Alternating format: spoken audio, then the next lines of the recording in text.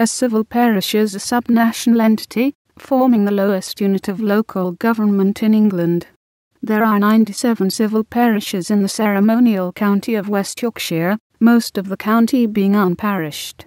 At the 2001 census, there were 557,369 people living in the 97 parishes, accounting for 26.8% of the county's population. Parishes arose from Church of England divisions, and were originally purely ecclesiastical divisions. Over time they acquired civil administration powers. The Highways Act 1555 made parishes responsible for the upkeep of roads. Every adult inhabitant of the parish was obliged to work 4 days a year on the roads, providing their own tools, carts and horses. The work was overseen by an unpaid local appointee, the Surveyor of Highways. The poor were looked after by the monasteries until their dissolution. In 1572, magistrates were given power to survey the poor and impose taxes for their relief. This system was made more formal by the Poor Law Act 1601, which made parishes responsible for administering the poor law. Overseers were appointed to charge a rate to support the poor of the parish. The 19th century saw an increase in the responsibility of parishes, although the poor law powers were transferred to poor law unions. The Public Health Act 1872 grouped parishes into rural sanitary districts, based on the poor law unions.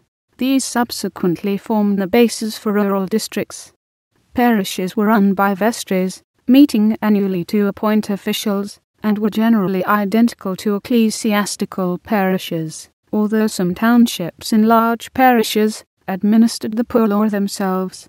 Under the Divided Parishes and Poor Law Amendment Act 1882, all extra-parochial areas and townships that levied a separate rate became independent civil parishes. Civil parishes in their modern sense date from the Local Government Act 1894, which abolished vestries, established elected parish councils in all rural parishes with more than 300 electors, grouped rural parishes into rural districts, and aligned parish boundaries with county and borough boundaries. Urban civil parishes continued to exist, and were generally coterminous with the urban district, municipal borough or county borough in which they were situated. Many large towns contained a number of parishes, and these were usually merged into one. Parish councils were not formed in urban areas, and the only function of the parish was to elect guardians to poor law unions. With the abolition of the poor law system in 1930, the parishes had only a nominal existence.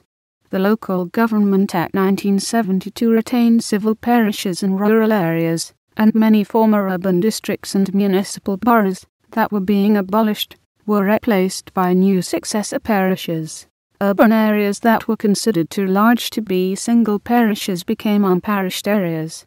Recent governments have encouraged the formation of town and parish councils in unparished areas, and the Local Government and Rating Act 1997 gave local residents the right to demand the creation of a new civil parish. A parish council can become a town council unilaterally, simply by resolution, and a civil parish can also gain city status, but only if that is granted by the Crown. The chairman of a town or city council is called a mayor. The Local Government and Public Involvement in Health Act 2007 introduced alternative names. A parish council can now choose to be called a community, village, or neighbourhood council.